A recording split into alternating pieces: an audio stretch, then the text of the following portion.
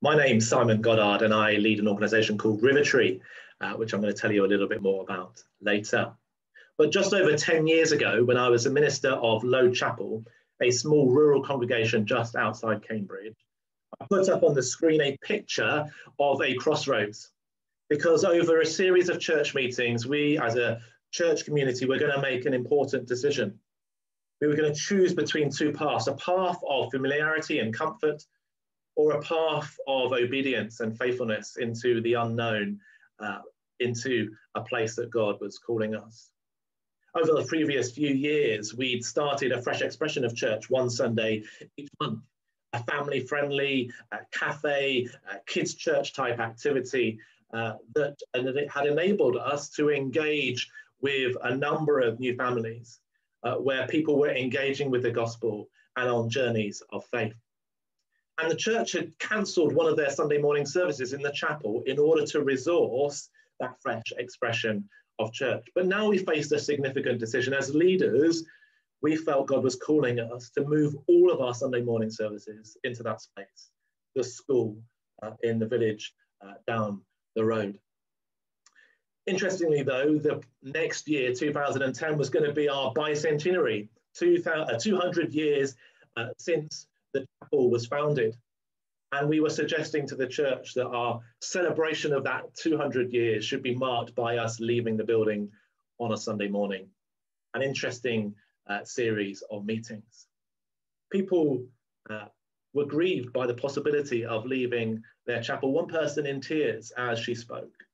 But over those series of meetings, over a number of weeks, something remarkable, something miraculous happened. People came to a point where unanimously at the end of those meetings, we were able to vote that we were going to leave the building and set up each Sunday at the school. It was amazing. People said, it's not what I want, but it's clear that this is what God wants. A remarkable moment in the journey of that church. It's a remarkable moment in the journey of any church when we realize that at the heart of our faith is the death and resurrection of Jesus. John 12:24 says, unless a grain of wheat falls to the ground and dies, it remains a single seed. But if it does fall to the ground and die, it becomes a harvest of 30, 60, or 100-fold. The path of faithfulness is one that needs us to embrace death. It's a path that enables us through death to find life.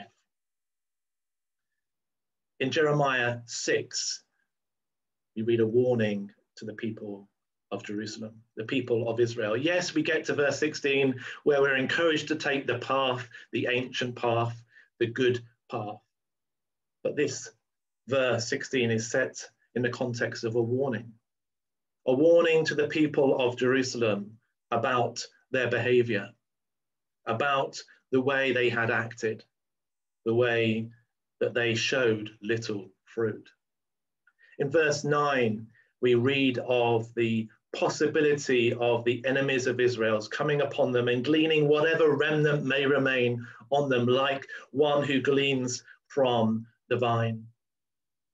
And I believe that warning could be one that is being spoken over the church today. In this COVID season, where the church is challenged, where the church is facing a number of difficulties and challenges, we also face a missional opportunity.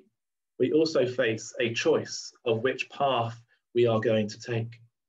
Do we take the comfortable and familiar path, or do we take the path that takes us down a road that we're yet to understand or see fully? Do we take the path of faithfulness? In Hebrews 12, we read of God's people, the ancients who are commended for their faithfulness. When I was a regional minister, some people in churches would say to me, at least we're being faithful. The church in this nation is in a context of decline. In 1979, 12% of the population on any given Sunday would find themselves in church. That figure today is less than 6%. And if you look at people in their 20s, that figure is 3% or less. I believe just as Jerusalem faced the words of the prophet warning them about the place where they were in their relationship with God. I believe that warning is one perhaps we need to hear as church. Each generation receives from the generation previous to it something to hand on to the next generation.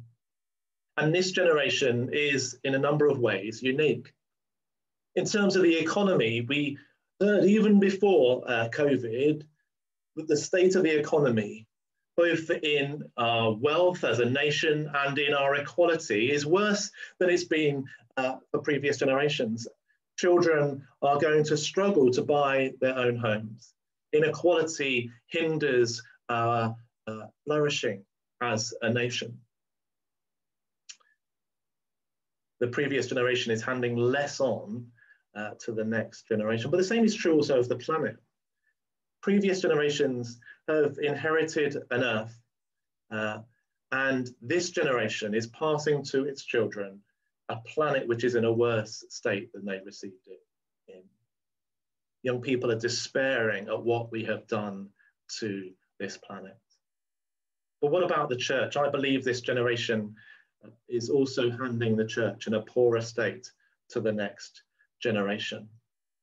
This warning that Jeremiah offered to the people of Jerusalem is a warning for us as a church. Have we held church for ourselves? Have we made the path one of familiarity and comfort rather than of faithfulness and fruitfulness? I believe that the path of faithfulness always leads to the destination of fruitfulness. That if we are being faithful, it says in John 15, verse 16, that I've appointed you for fruitfulness. I have chosen you for that purpose. And it says, if you abide in me, if you live in me and in my will for you, you will be fruitful. It says that in John 15. And I believe always the path of faithfulness leads to fruit. I believe the church is being challenged now about what it does moving forward. Is it going to be a generation that hands the vine on in an almost barren state? Or is it going to be a generation in the church that allows God to prune it in order that the next generation would be fruitful? In the past, there have been seasons of renewal in the church. The ministry of Wesley and Whitfield, people like St. Francis, who particularly inspires me, the ministry of the Clapham sect. At times in our history, people have looked at the state of the church and rather than just praying for revival, and yes, let us pray for revival, but rather than just praying for revival, they have understood that renewal is necessary. These renewal movements in the church have embraced the new thing that God is doing, have understood what God is asking of them in their generation, and have acted in obedience. So the question is, what will the legacy be of the generation in church at the moment? This COVID season gives us an opportunity to pause, to reset, to ask the question, what does God want of us moving forward, and to respond to it. Is this going to be a season where we allow God to prune in order that the legacy of this generation is going to be one of fruitfulness for generations to come? I mentioned RiverTree, which is the organisation I set up when I left regional ministry a couple of years ago. I left it in my own journey of faithfulness, my own path of obedience. In order to fulfill the calling upon my life, I felt I needed to leave regional ministry and set up RiverTree. And I'm going to tell you a bit more about it. But one of the things that I'm being inspired to do at the moment through RiverTree is to invite collaboration around a new form of church. Transform.church seeks to nurture and cultivate relationships in 4 dimensions. And I think each of these 4 dimensions is vital for the church moving forward in this generation. The first is, of course, our relationship with God. The dimension, the spiritual dimension, is of utter importance, ultimate importance. Is this going to be a generation that takes seriously its relationship with God, its obedience to the call of God, its confidence in the gospel, and its sharing of what we've got, what we have found in the person of Jesus? We need to be a church that takes seriously that relationship, that dimension, and finds fruitfulness in that. But we also need to be a generation that engages and develops our relationship with others. So often, church focuses on one of these dimensions and ignores the rest. We need to look at the issues of injustice in our world. We need to be engaging in our communities, bearing their pain, and then through the gift of the Holy Spirit, dreaming with them about what could be possible when God's kingdom comes amongst them. We need to be people who engage socially, who have a voice in the public square, addressing the issues of our age and being active in them. We also need to develop a third relationship with the natural world, with God's creation, with stuff. In previous generations, we have embraced the lie that our wealth is found in things, that our satisfaction is found through consuming. That isn't the case. We need to be a generation that takes seriously our relationship with the world, takes seriously the issues of climate change, takes seriously the challenge to live simply, to value the things which money can't buy, peace and hope and covenant and joy. We need to be people who take seriously our relationship with the created world, who engage and lead in a movement that seeks to protect and hand on in a better manner than we are at the moment this planet that we have been given. And a fourth relationship, I think, is vital as well. To see transformation in the inner person, to be committed to personal growth, personal discipleship, to fruitfulness in our character and courage in our calling. Each of us asking that question of what God requires of us, and then boldly going in that direction, trusting in God. We're called to be a church of transformation, seeing people's relationships with God transformed, relationships with one another transformed, relationship with this world transformed, relationships with ourselves and the calling upon our lives transformed. If that inspires you, I'm keen to talk to you and to collaborate with you in transform.church. RiverTree seeks to catalyze and to cultivate and to collaborate. Over the last 2 years, a team is growing of contractors and collaborators that work with me to enable others to fulfill God's calling on their lives, to fulfill individual and organizational callings, to be obedient to God.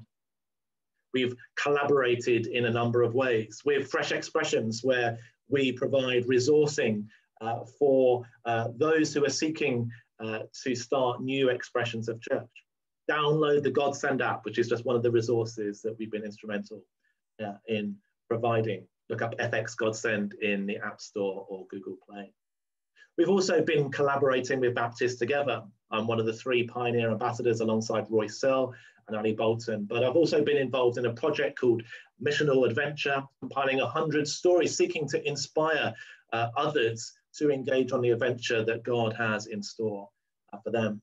And we're currently talking with Baptist Together about collaborating on a new project, embracing the Kickstart missional opportunity that the government is funding in terms of a new generation employability skills. But this is an opportunity for churches to invest in the lives of young people. We're collaborating with others. I collaborate with the Eastern Baptist Association, enabling mission in the east of England. I collaborate with the Light College. Through RiverTree, we were part of the Hope Bringers course, seeking to encourage people to creatively share the gospel. Collaborating with dioceses particularly in Ipswich at the moment, and with individual churches, Baptist churches, journeying with them to explore what God is calling them to be and to become in terms of missional engagement. Also collaborated recently with the Transforming Shame Group to offer a conference attended by more than 100 people on shame and the gospel. And finally, we're exploring a collaboration with Fresh Streams about offering training in 5Q, and hopefully you'll hear about that elsewhere in this conference. We seek to catalyze, we seek to initiate and sow seeds of innovation across the church, encouraging new things to emerge. We seek to cultivate. We're passionate about pursuing fruitfulness for individuals and organizations to become all they were created to be. And we realize that none of that is possible without collaboration, working together for the sake of the gospel. I'd love for you to be one of those who take the ancient path, that path that the ancients were commended for, that path of faithfulness. Because that path of faithfulness is a path that leads to fruitfulness, into the place that God has prepared for us, into that place that God has in store for us, that place of obedience for this generation, for this time, a path of life and legacy, a path of faithfulness and fruitfulness. I pray that you too might find that ancient path, one of fruitfulness and joy. Amen.